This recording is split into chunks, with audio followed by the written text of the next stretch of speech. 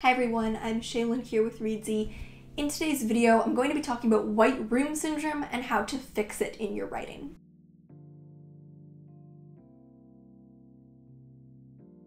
So white room syndrome is basically when the setting is not described and the reader can't picture the setting, and so it feels like the story or the action or the scene is just taking place in a white room. The reader can't picture the setting, and it ultimately just doesn't create very atmospheric or visually appealing writing, and the reader will also struggle to feel grounded in the story. Now, we do have some other videos on setting the scene that I will leave a link to help you actually write this description. In today's video, I've just got 7 hacks that you can use if you struggle with white room syndrome to help bring more description into your scenes. Tip number 1, pick more interesting settings. Sometimes white room syndrome happens because you're setting scenes in places that simply don't have much to describe. Someone's house, a mall, a coffee shop.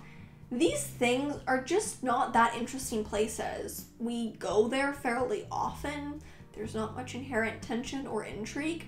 So if possible, relocate the scene to somewhere more interesting or make something about that setting more specific or a bit weirder. Maybe the coffee shop is built in an old ship and you're literally at sea. Or maybe the owner of the apartment that the scene is in collects lizards and they're just like terrariums everywhere and you can hear the crickets that they eat chirping from the cupboards. Instead of setting your scene in a mall, maybe you want to pick one very specific store in the mall that sells something very particular. It's much easier to include vivid, interesting setting description if the setting is interesting. Tip number 2, use props. It'll be easier to describe the setting if your characters are physically interacting with the setting. If your characters are standing there or sitting there, not holding anything, not actually physically interacting with the setting, you won't have as many opportunities to describe the setting throughout the scene. Introduce props into the scene for more opportunities for description.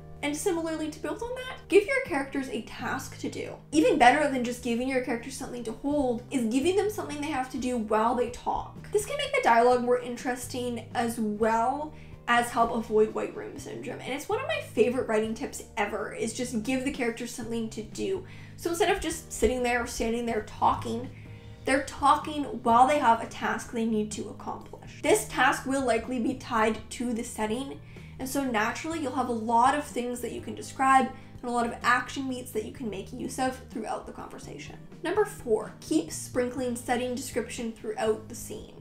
Though we usually set the scene at the beginning by including a little bit of setting description, you can let that description evolve throughout the scene as the character notices more. Maybe their emotional state is shifting a little, and so it's allowing them to pick up on little details that they didn't notice at first. And you can use shifts in your character's mindset or emotions to keep threading new setting details throughout the scene. Step 5, use setting as metaphor or symbol to link with the scene. This can just give more purpose to your setting and help you pick out which details are helping and aren't. If the setting has nothing to do with the scene symbolically, you may not know which details are actually helpful. But if the setting can somehow be a metaphor or a symbol for the character's emotions, their emotional state, how they're feeling, or can in just some way represent some aspect of the story, it'll be much clearer which details you need to and want to include because the details actually mean something. Step 6 is to vary your settings as much as possible. You might find you struggle with white room syndrome the deeper you get into a novel because you're relying on the same settings. I really experienced this a lot in a novel that I was writing because the whole book took place in a small town.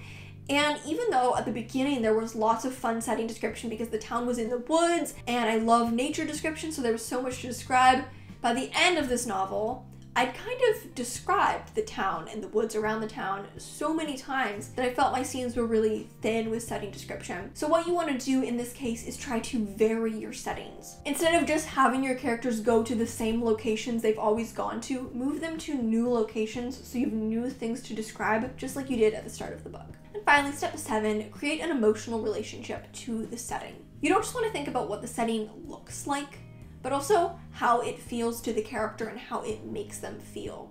Do they have any memories attached to this place? Does it remind them of another place? And use those emotions to color your descriptions. The more a character cares and feels about the setting, the more they will be inclined to describe it and continue describing it throughout a scene, and also continue describing it in a way that is impactful to the storyline. So when you're moving your character to these new locations, don't just ask yourself what's a new location, but also ask yourself what's a new location and how can it mean something to my character, or what does it mean to my character. So those are some easy tips for avoiding white room syndrome in your writing, and I'll leave some other videos in the description on writing descriptions and writing setting and related topics like that.